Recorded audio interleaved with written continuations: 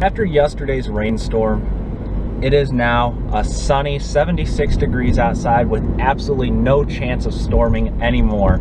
And you'll see that in my other video, you can hear that thunder that really gave me a fright. And it was absolutely loud and it was just horrendous to be in, especially working on the car outside. But today, we are looking at new cars, or in that case, used cars that are hopefully looking new.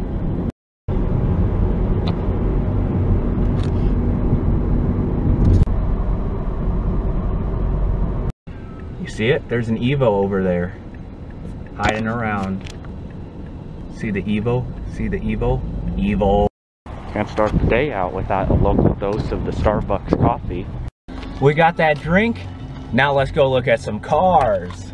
I had to stop just for a second because if you yourself are looking for a new car, don't just start recording on the lot. Make sure you ask your sales representative before you do so. So this is the first car we're looking at. 17 Subaru Out. Yeah, this is the only car actually. So the first car to see is this Subaru Outback. That's it. That's the Patriot that I'm. Are you kidding me? Oh, a Jeep. And half of them are all Jeeps. There we go. Third time's the charm. Let's take a look. Here we go. 15 Jeep Patriot. Driven one. And it's nice for off-roading. Has 21 miles to the gallon. Twinning. There's another Jeep Patriot behind.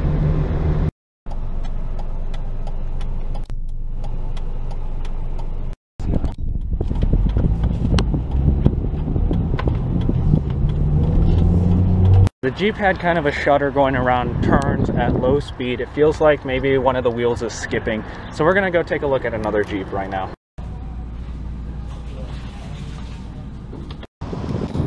Yes. Hurry up. I just had to. These are the best Jeeps besides the Grand Wagoneers. I used to see these in my youth.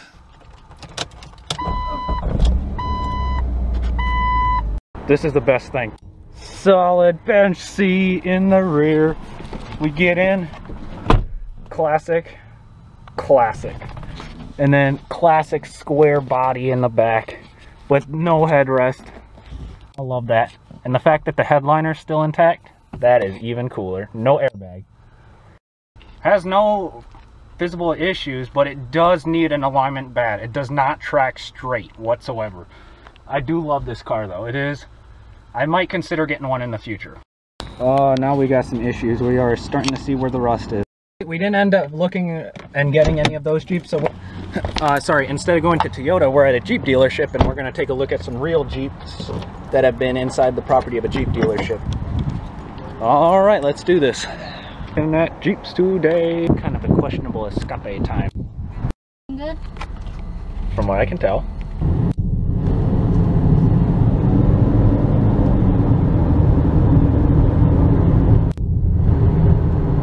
Feels good? Yep. No sunroof though. That's okay.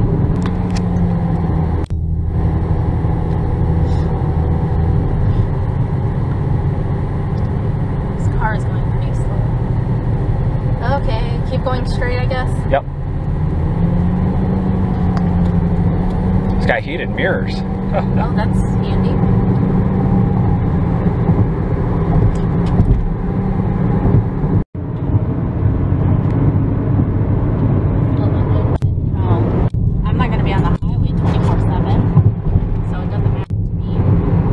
So we're inside a 14 now, a Jeep Patriot.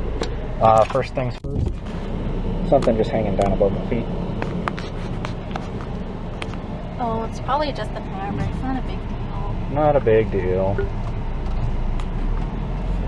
How does it feel so far? I don't know. We are just cruising.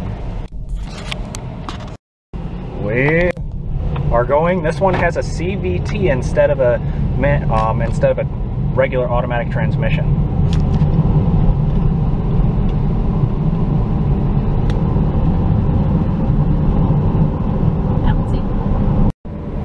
It does need a service, and June 15, 2020. Or 75,000. That's 71 right now.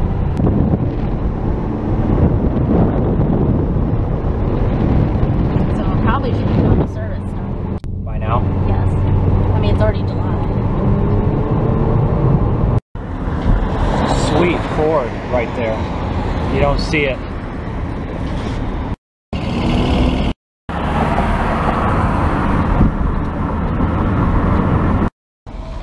So we went and looked at a bunch of cars, mostly Jeep Patriots, and unfortunately we could not find one.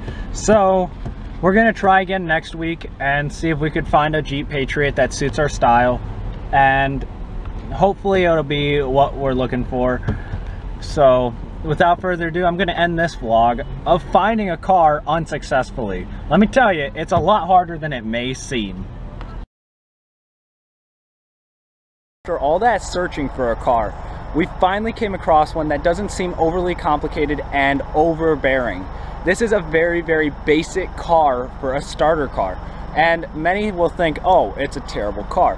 Well, in this case, a starter car with good gas mileage, very, very cheap to fill up, especially with today's prices. Well, that's all that matters. Let me introduce you to the little thing. Well, it took a while, and say hello to a 2008 Nissan Versa. Let me give you a general overview of the car.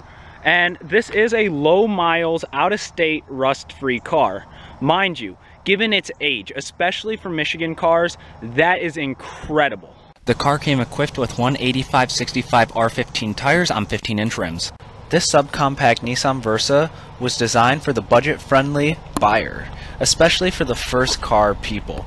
Versa, known for versatile space, created a spacious interior in a small package. The Nissan Versa would be along the lines of a Mitsubishi Mirage or a Ford Fiesta. These cars are very, very basic. Mind you, if you're looking for a very basic economy car, this is for you. It takes you from point A to point B, it comes in a variety of colors, and it comes in a sedan model as well. The Nissan Versa had different design changes throughout its production run, but will be soon coming to an end in favor of crossover. The versatile space definitely shows on the inside of the Versa. This car can accommodate a 6-foot person with no problem because there's nothing there to hit. The car has power windows all the way around and power locks. And keeping to true simplicity, this car has very, very limited basic options.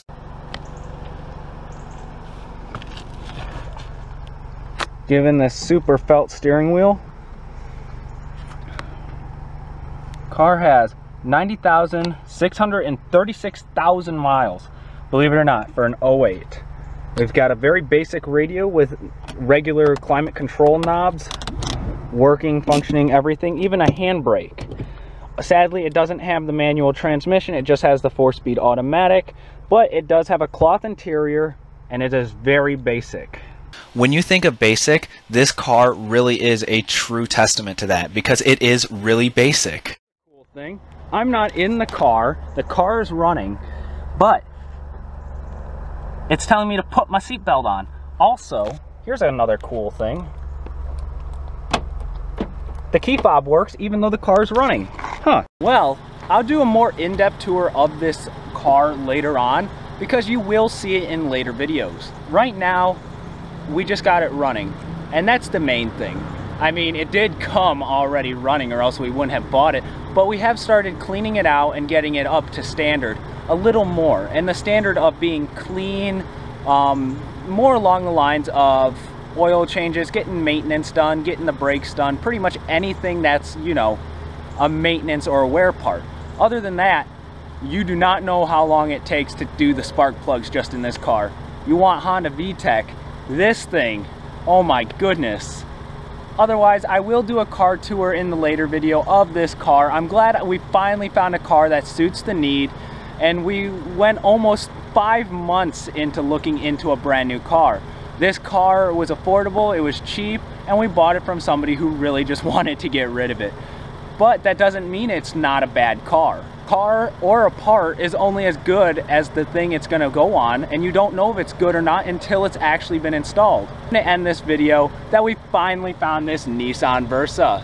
Believe it or not, this car actually drives really, really nice. Besides the tire noise and the insane amount of strut bearing noise, because every time you turn the wheel, there's a strut bearing, and I will go in depth in a later video about that. Though this is starting to drive really nice. It's pretty smooth, a little bit louder than normal, but it is a nice car to just cruise around in as a daily Econobox beater car.